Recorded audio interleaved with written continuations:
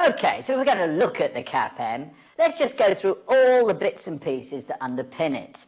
You see, first of all, let's just start with a basic idea, even something that I can cope with. You know, risk and return. And understand that there are some basic ideas or assumptions that underpin all. For example, we're assuming that investors are both rational and risk-averse. So what does a rational investor do? Well, the very simple deal is this.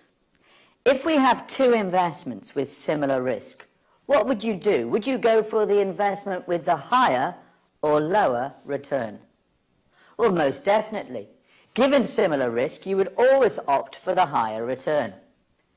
That's the risk, that's the rational expectation. If we look at risk aversity, well, we know that all investors are risk averse. They don't like risk. But when we're looking at risk aversity here, we're simply saying, if we have two investments with similar return, what would you go for? The one with the higher or lower risk? Again, lower risk is what we would go for. Based on those two decision criteria, we should be able to get somewhere with regard to deciding between one investment and another. To illustrate this, what I have is a very simple example.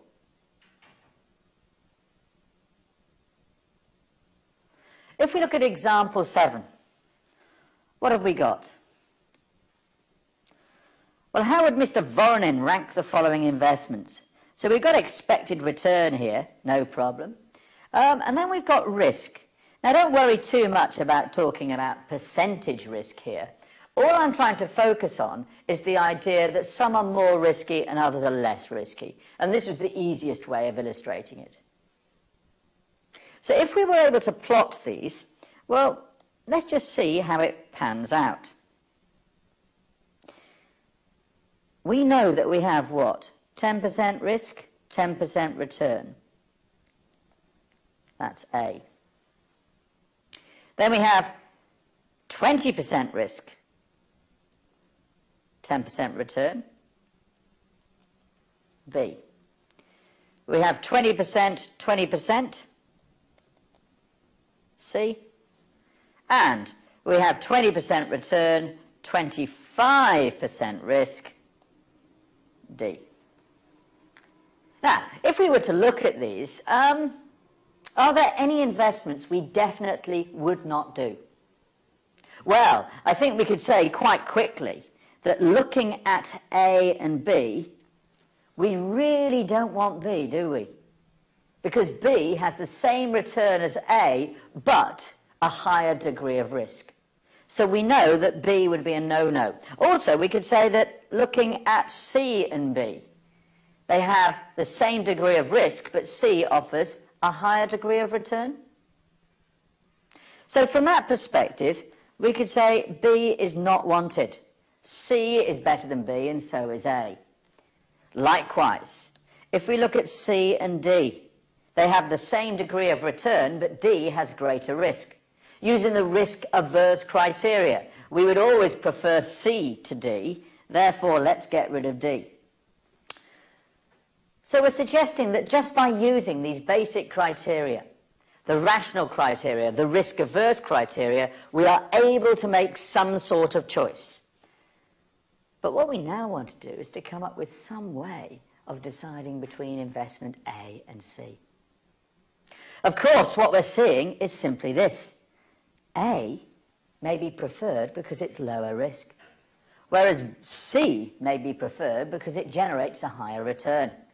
And to a certain extent, it's the degree of risk and return that the individual shareholder has that determines whether A is better or C is better. So maybe the best way of looking at it is this. Where on this graph do you want to operate? Where's the best place to be? Well, if you think about it, the best place to be is where we have the highest possible return and the lowest possible risk. We want to be somewhere up here, don't we? Now, what we could do, just as an illustration, is to steal an idea from economics. You see, in economics, there is this concept called indifference curves. And all indifference curves show is points of equal acceptability to the investor in this case. You see, if I were to sketch up indifference curves, given that the best value is somewhere in the top left-hand corner, what we may find is that the indifference curves for an individual investor look something like that. Remember, each curve illustrates points of equal acceptability, or, if you want to use the economics term, utility. And what we would find is that this curve up here, of course, is better than the next curve, because it's closer to the point that we really want to be. If, after sketching these sort of curves, we then look at investments A and C, based on this investor, what would we say? What would they rather have? Would they rather have investment A or investment C? Well, it looks like this indifference curve here passes through investment A, but is somewhere to the left and above investment C. As such, with this individual investor, remember, each one has a different approach to risk, we would say that they prefer A to C. If, however, we were to look at an alternative investor who maybe had indifference curves like this, couldn't we say in this circumstance that if we look at this indifference curve, A falls below it and C falls above it? From that perspective, this investor would prefer C to A. And you could argue that this investor has less consideration of risk, insomuch as that they are willing to accept quite a considerable increase in risk for a relatively small increase in return. So, all I've tried to do so far is to get some basic ideas out about the relationship of risk to return. And realistically, the only thing that I want you to remember is that's where we want to be, the top left-hand corner. So, given that we've got that risk out of the way, what we could do is maybe focus on portfolio theory. Okay, when we look at portfolio theory, the idea goes something like this. Instead of investing in one investment, couldn't we invest in more than one?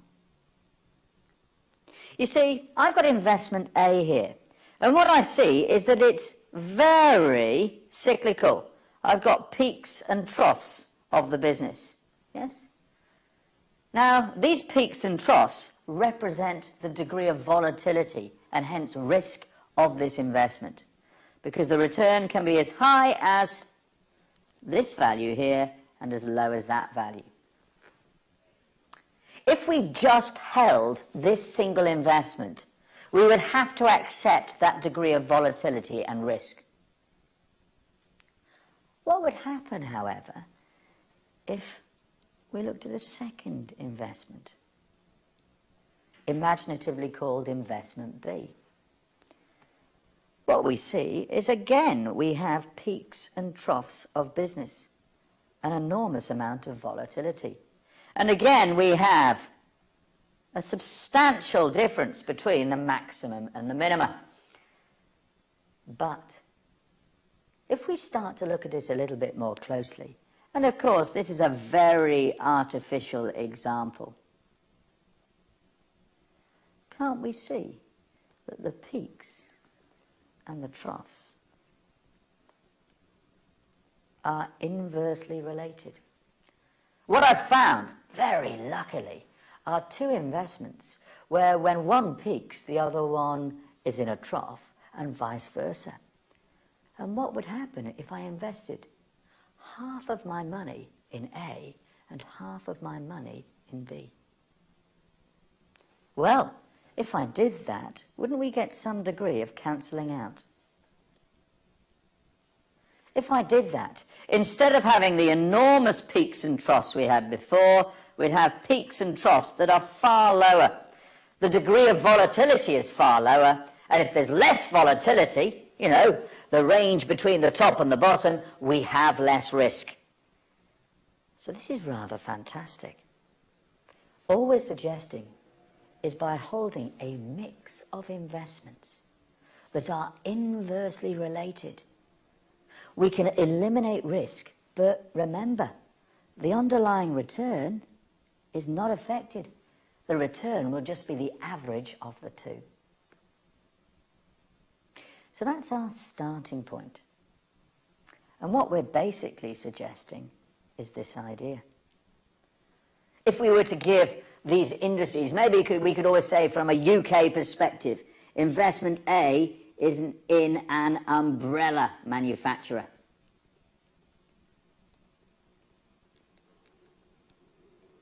And investment B is an ice cream manufacturer.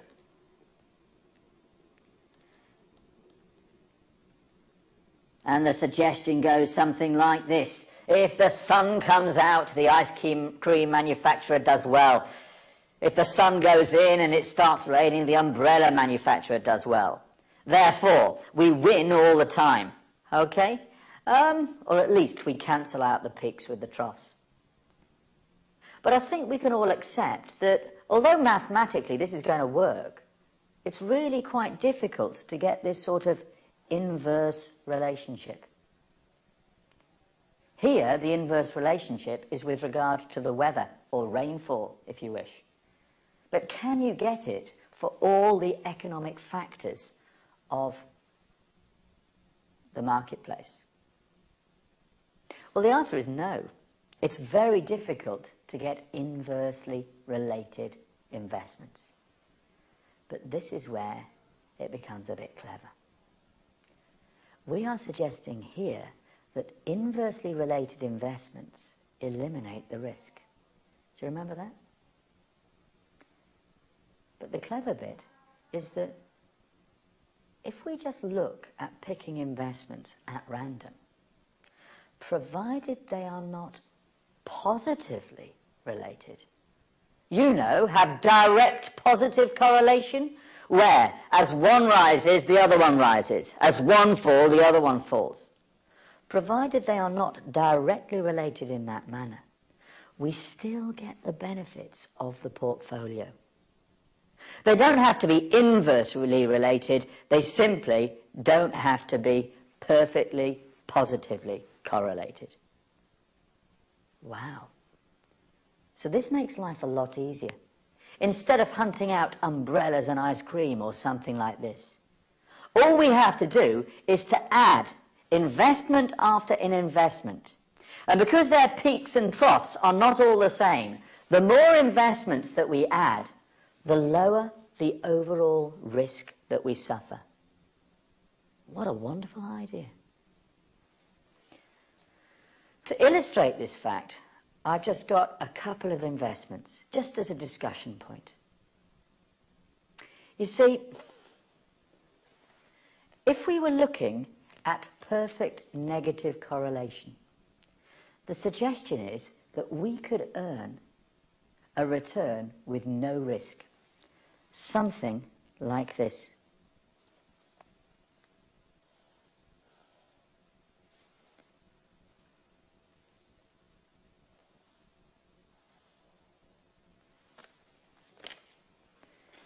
If we hold a mix of half of A and half of B, and they are perfectly negatively correlated, you know, one goes up because the other one goes down, we will eliminate the risk.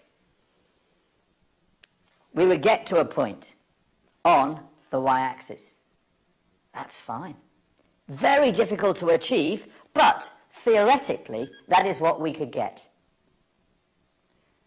What would happen if we had perfectly positively correlated investments? You know, as one rises, the other one rises. As one falls, the other falls. Well, in that circumstance, we get no reduction of risk. All we would see is that we would get an average of risk, just as we have an average of return. So this shows perfect positive correlation. And this shows perfect negative correlation.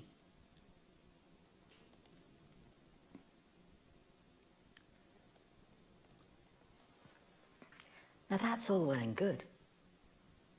But the issue is that it's very difficult to get either perfect positive or perfect negative correlation. And therefore, what would happen if we just pick a couple of investments at random? Well, in that circumstance, we don't get either of those perfect ones, but we will get some reduction in the risk. And that is what I'm interested in. Let's get rid of the perfection which doesn't exist and simply suggest that, if we've got two investments randomly selected, we would expect some of the risk to be eliminated. And hence, that must put us in a better position, because presumably, if we are at this point here, we are closer to the y-axis, but we are no closer to the x-axis. That means we have a reduction in risk, but with no reduction in return. The return is just the average of both investments. Well, okay, that's all well and good in its own right. What about this idea? If I added investment C, maybe up there. Mix of A and C would maybe give us that relationship. A mix of A and B would maybe give us that relationship. But if we added A and B and C together, maybe it pushes the line even further to the left. And if we added investment D, investment D would have a relationship with A and B and C, but if we added it, the overall portfolio maybe again will be reduced a little bit further. And that's the whole idea behind portfolio theory. As we add more and more investments, what we expect to see is this. By adding more and more investments, we expect to see the risk reduce further and further. Now, my question is this. Given that the risk reduces, do we expect it to fall to zero? Well, the answer is no. Because, as we will see in a moment, some risk can never be eliminated. But this is rather powerful, because what we're suggesting is simply this. As a result of just adding investments, holding a mix of investments, we can reduce our risk with no reduction in return. And as such, the holding of a portfolio should be a rational approach for the investor. So, we've established the idea that there is a means of reducing the risk. And what I want to do now is to talk about the risks involved. You see, we can now separate the risks into a systematic risk portion and an unsystematic risk portion.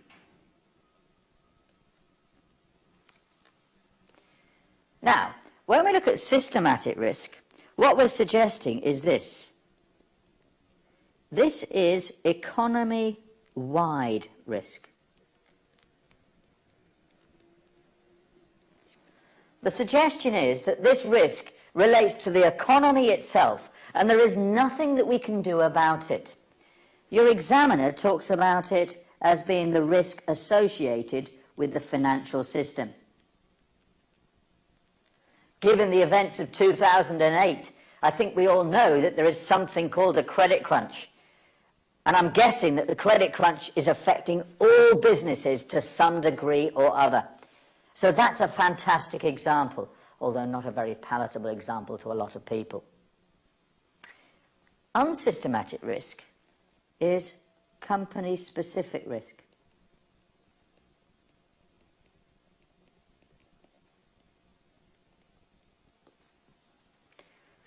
This is the individual risk suffered by one company but not another.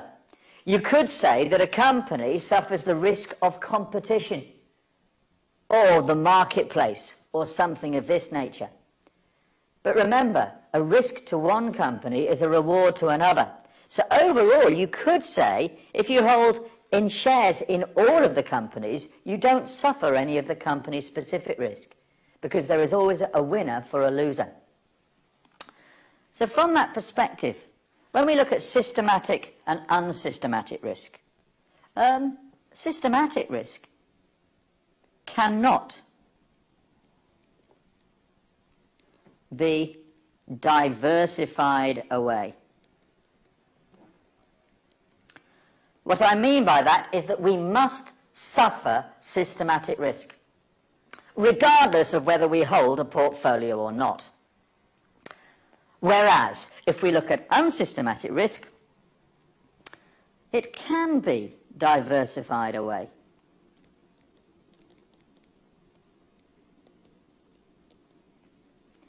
All we have to do is to hold a portfolio of shares. If we hold a portfolio, a mix of shares, we can eliminate this risk. Well, if we can eliminate it, there's a very important point here. Will we be rewarded for suffering unsystematic risk? Will anybody offer us a return for suffering it? Well, the answer must be no. If we could avoid it by the simple expedient of holding a number of shares, why would we be compensated for suffering unsystematic risk? If you were less than charitable, you could say that we are only suffering this risk because we are stupid. Therefore, very importantly here, it's not compensated for by return.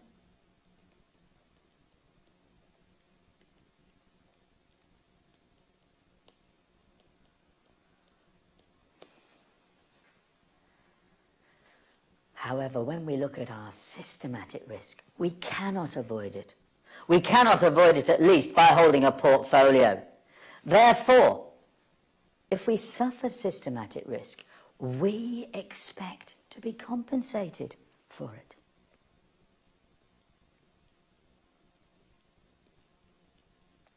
So this is compensated for by return. Now, please note that when we talk about anything to do with the CAPM, this is the risk that is incorporated within the CAPM. Okay, this is the bit that we want. Right. So, we've looked a little bit at the different types of risk, and we have to be very careful to be able to describe these types of risks to the examiner. Whilst we're here, what we could do is just give some understanding as to how holding a portfolio will reduce the risk. I gave you my Mickey Mouse diagram before, but maybe what we could do is just look at it in this manner. If we were to plot the number of shares, the number of different shares held within our portfolio, and we plotted the degree of risk, what we get is this sort of relationship.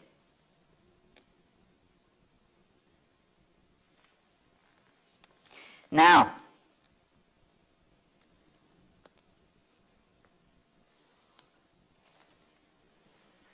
remember, we said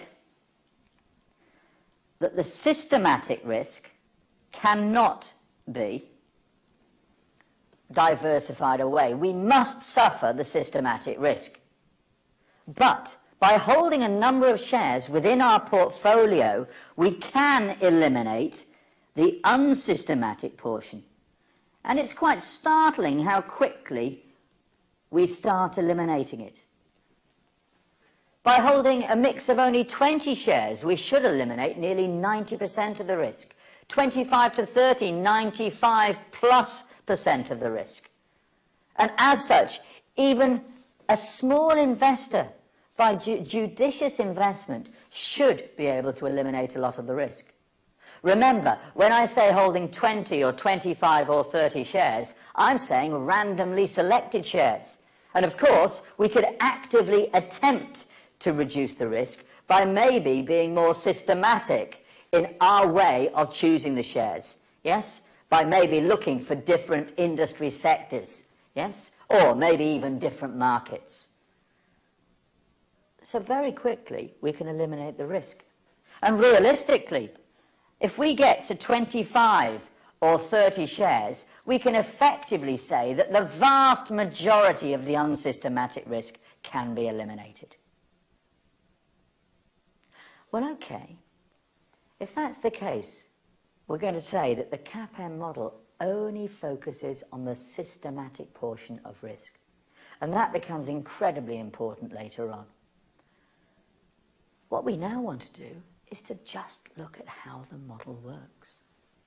And to do that, what I would like to do is to sketch up something called the securities market line. I'd be surprised if you would be required to draw this yourself. It's very rare that examiners want any form of diagram drawn.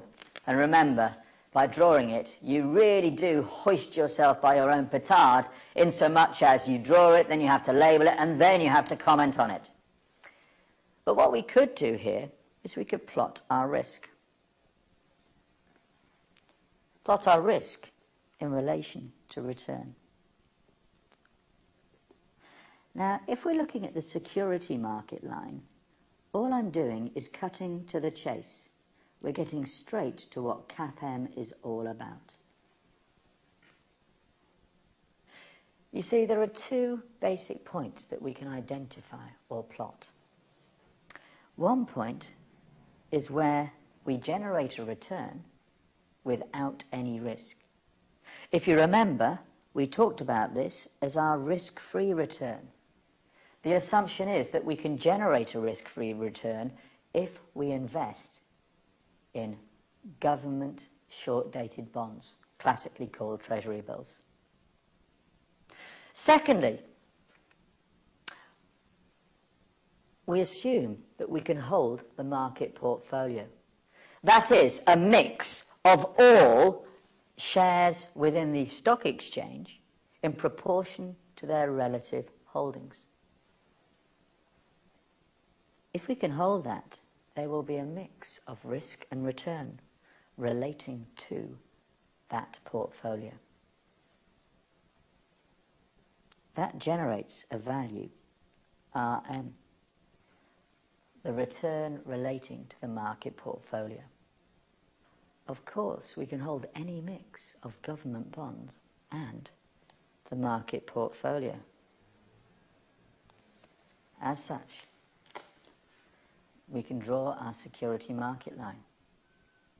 You see, we know that if we're here, we're holding all of our investment in the market portfolio. No problem. If we're here, we're holding all of our investment in government bonds. No risk, and we get a risk-free return. We could be here if half of our investment was in government bonds and half in the market portfolio.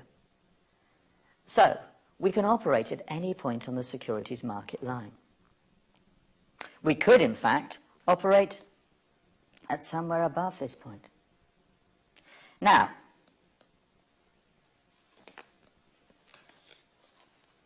the final thing that we must highlight about this is how we measure risk. We measure risk in terms of a value called beta. And we give the market portfolio's degree of risk a beta of 1. remember what we said when we started talking about the CAPM. We said that we wanted to measure the return offered by an individual investment in relation to the market. If the investment has a lower degree of risk, it should offer a lower return. If it has a higher degree of risk, it should offer a higher return. And that is the basis of everything that we look at here. Now, let's just look at this beta for a moment. And let's just first of all play around with the sort of industries maybe that would have a higher or lower beta. And then we could discuss what it actually means.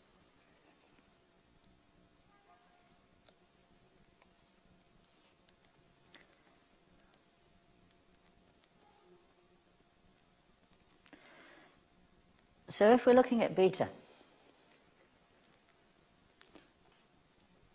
if we have a beta that is less than 1, or a beta that is greater than 1, less than 1 suggests that the systematic risk to the industry is lower than the overall market.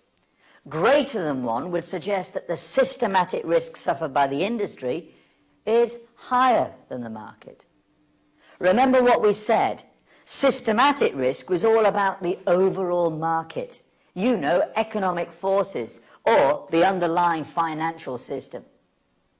So what sort of industries are less affected by maybe an economic downturn? Well, I suppose what we could talk about are things like food retailing. Yes, people may buy cheaper joints of meat. People may decide to save a little bit on what they spend. But the fact is that everybody has to eat. From that perspective, food retailing will probably be affected that much less. What else would be affected less? Well, maybe we could look at things like the utilities, on the basis that people will still heat their houses, on the basis that people will still use water and electricity.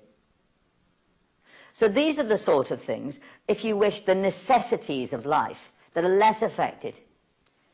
You could also suggest education and training. Maybe there's a perverse effect that when people find that maybe their jobs are more at risk, they're more interested in getting qualifications to help them for the future. What sort of betas would we expect greater than 1? Well, if we looked at the industries, maybe we could look at anything to do with construction.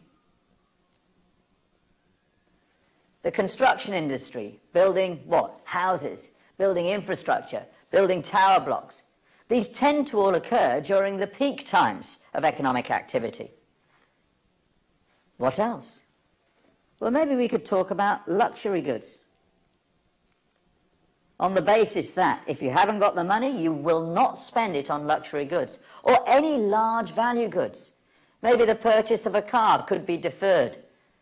The need for a washing machine is slightly less great, that sort of thing. And possibly you could argue travel, both business and tourist travel will both be adversely affected. So these are just suggestions. Now, what do I mean by a beta? Well, let's just look at it this way. If the beta equals 0.5, what we're suggesting is this.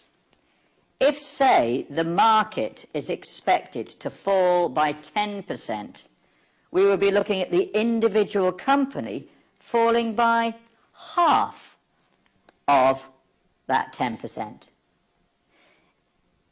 If we had a beta equal to 2, if the market fell by 20%, we would expect a company to fall by 2 times 10%, 20%. When I say fall by, I suppose what we're looking at all times here is some sort of share price deal. Now, luckily, we do not have to worry about the calculation of the beta, because if we did, we would have to do a lot more work than we presently are doing. Instead, all we need to do is to use the information given to us. And that leaves us with just a single thing that we need to know. When we're looking at the CAPM formula is simply like this. KE equals RF plus beta RM minus RF. Now, we know what RF is. RF is the risk-free rate of return.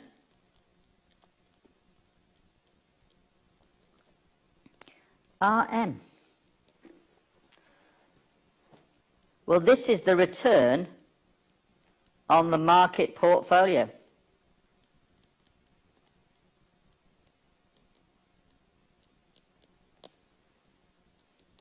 We know what beta is, we've discussed that already. Just one final point. Your examiner gets terribly excited, not so much about the return on the market portfolio, but the risk premium, which of course is the difference between the return on the market portfolio and the risk-free rate of return. Often it's described as the equity risk premium because invariably we are valuing a share, and he may even discuss it as an ERP, if he so wishes. So, if we've got those, let's see how they work.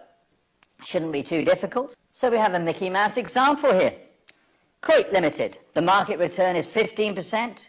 Coit has a beta of 1.2, and the risk-free return is 8%. What is the cost of capital?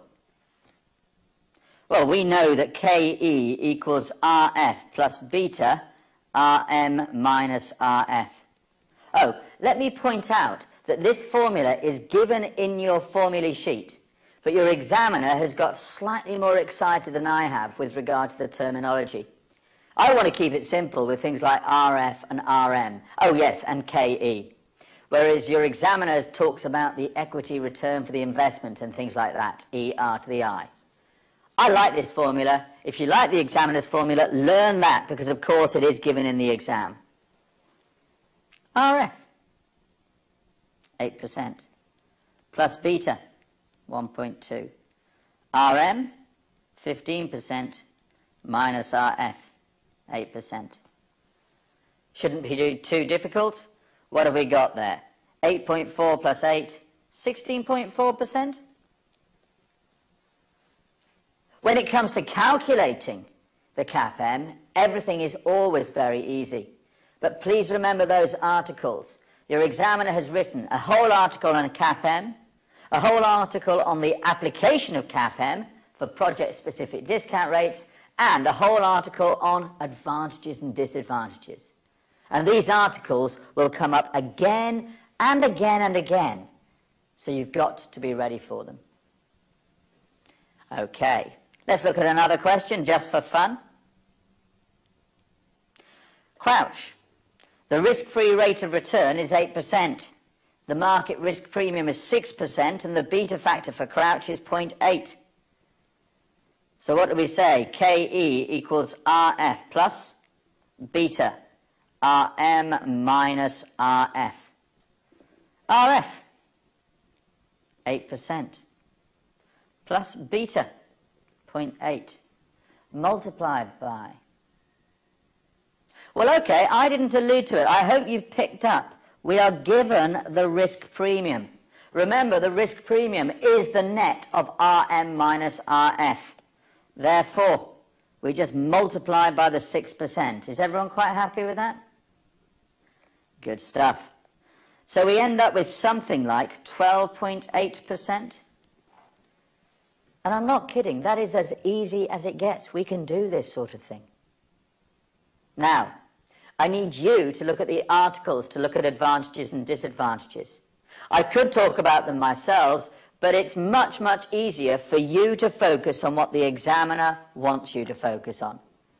If he tells you specific advantages and disadvantages, it's much more important that you tell them back to him in his words. Remember, imitation is the sincerest form of flattery. But there are a couple of simple observations we could make before we leave this point. Implications of the CAPM. Well, firstly, if an investor wants to avoid risk altogether, he must invest in a portfolio that consists entirely of risk-free securities, such as government debt. Yes, if we want to avoid risk altogether, that's all we can do. Invest in those treasury bills. 2, if the investor only holds an undiversified portfolio, he will suffer both unsystematic risk and systematic risk. Remember, to be uncharitable, they're being stupid, because you can easily not suffer the unsystematic portion. If an investor holds a balanced portfolio of all the stocks and shares on the stock market, he will suffer systematic risk, which is the same as the average systematic risk in the market. Oh, I suppose you hold a market portfolio and you get the market risk and return. And of course that underpins everything we say. And 4, individual shares will have systematic risk characteristics, which are different to the market average. Their risk will be determined by the industry sector and, interestingly, gearing. Yeah, we must look at gearing in a moment, you know, the level of debt financing. Some shares will be more and some shares will be less risky. Well, I think we've already considered that. So, some very straightforward observations here, but just as a reinforcement as to what we've said. Right, let's now move on and look at something called the cost of debt. Remember, we've looked at the cost of equity, the rate of return required by the shareholder. Now, we won't want to do precisely the same sort of nonsense for the debt holder. Okay, now we want to consider the cost of debt. Looking at the cost of debt, please note, it's just the rate of return for the debt holders. And of course, because the debt holders are less risky than the shareholders, we would expect them to get a lower return. Let's look at some basic features about debt holders before we go any further. We could have loan notes, bonds or debentures. You know, all types of debt issued by a company. I must say, as I've stated already, I expect the term loan notes always to be used now. I use the term bonds and debentures solely to remind you of maybe what you've seen before. We could also talk about gilts and treasury bills, debt relating to governments, although it would be unlikely for us to be at all interested in calculating those. Traded debt is always quoted in $100 nominal units or blocks. This is just to make it easier for us to understand what the market value is. And as such, when we talk about the nominal value or par value, we're talking about $100 or, if the examples we're using are in pounds, £100. Interest paid is stated as a percentage of nominal value. The value of the debt may rise above or fall below 100. But when we talk about charging interest, the interest is only charged on the $100 block or nominal value. Debt can be irredeemable, never paid back, redeemable at par, or redeemable at a premium or a discount. We'll look at that in a moment. There is one other thing before we leave this area. If we're looking at interest, we would expect it to be net of tax. Remember, the whole point is this. As a debt holder, you are not a part owner of the business. Instead, the interest relates to an arm's length transaction between the debt holder and the company. As such, interest is paid pre-tax, before tax. And because of that, interest is effectively benefiting from a tax shield. Because for every £1, let's say, of interest, some of that interest will effectively be paid by the taxman on the basis that taxable profits will fall. So, we tend to always see that when we look at cost of debt, it will be net of tax. And we'll see how to deal with that as we go on. Let's start by looking at irredeemable debt. This is debt that is not ever expected to be redeemed. Now, do you see irredeemable debt in most companies? Well, the answer is no. In fact, the only reason why we're learning about irredeemable debt is because there is a possible trick that we will come back to later. But it's not difficult for us to understand how it works. We have a formula. KD equals I 1 minus T over PO. If we were to look at this formula, I think we could say it's very similar to the sort of formulae that we started off with regard to cost of equity in the dividend valuation model. For example, didn't we say that KE equals D over PO? The only difference, of course, is this. When we're looking at the return associated with equity, it is in the form of dividend, whereas the return in the form of debt is in the form of interest. The other thing, of course, we have to remember is this tax shield. You know the idea, 1 minus T. Therefore, if we have our interest, we have to multiply by 1 minus T to reflect the fact that some of the interest is paid by the taxman, because the taxable profit is reduced. Well, okay, very simple stuff indeed, this. Let's just have a look at the example. Example 12, RAFA. The 10% irredeemable loan notes of RAFA plc are quoted at a £120 ex int. Not surprisingly, if we're going to calculate our cost of equity ex div after the dividend's been paid, when it comes to debt, we calculate it ex int after the interest has been paid. I will say I've never seen a question that makes a big thing of this, but I thought I would just highlight that briefly. Corporation tax is payable at 30%. So let's go for it. KD equals I. Well, if we're looking at the interest relates to the nominal value. We're told that the interest rate is 10%. 10% of 100 comes to £10. But hold on a moment. We want it net of tax.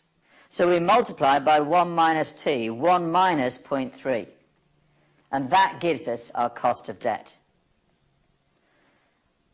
We divide through by 120, that being the price today, the market value.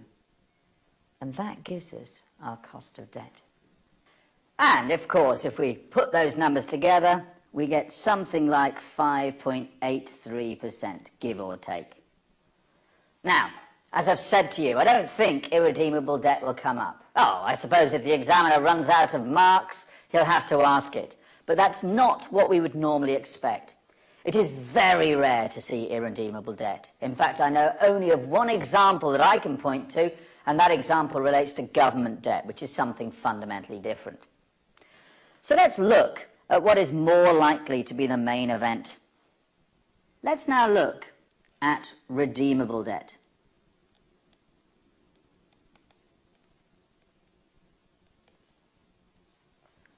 Now, the feature with redeemable debt is this. Life becomes slightly more complicated. Because, of course, we're going to have 3 distinct cash flows.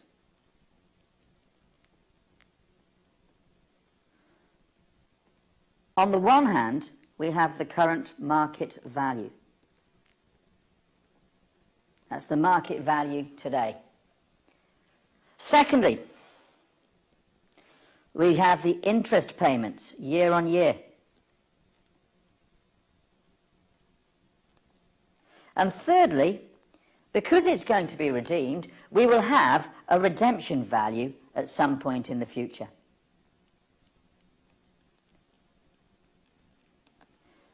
So what we want to do is we want to establish what the return is with regard to these 3 cash flows. And the only way we can do it is by going back to what we've talked about before and getting the IRR, the internal rate of return. If we know the IRR, well, the IRR is the cost of debt. Now, I don't think this is difficult, but what I do think is awkward is the fact that we have very limited time to do this. It's a 3 or 4 mark allocation. And from that perspective, we cannot waste time doing it. Instead, what we should be doing is just ploughing through without thinking at all. Therefore, what I want to look at are some steps. Step 1. All you have to do in step 1 is to prepare a 7-column analysis.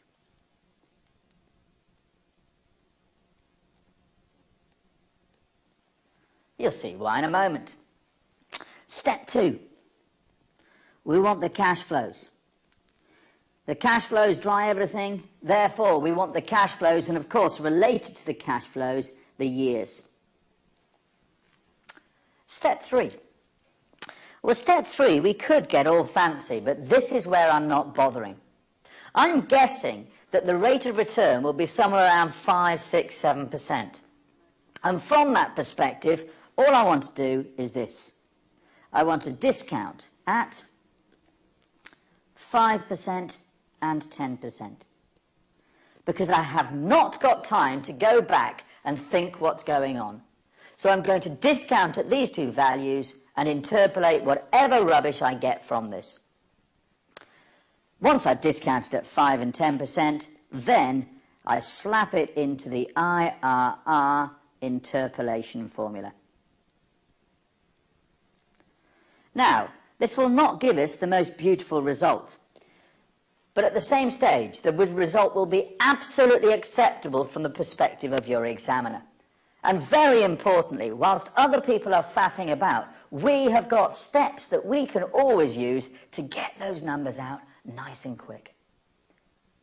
So let's look at an example and see how we may play with that example. So we have an example, we have a summary of the steps. Warnock has 10% loan notes. Remember, 10% relates to the coupon or interest paid, and the interest is paid on the nominal or par value. Quoted at £102 ex int. Redeemable in 5 years' time at par, par value being 100. Corporation tax is 30%. And what we want is the net of tax cost of debt. Well, okay, how do we go about it?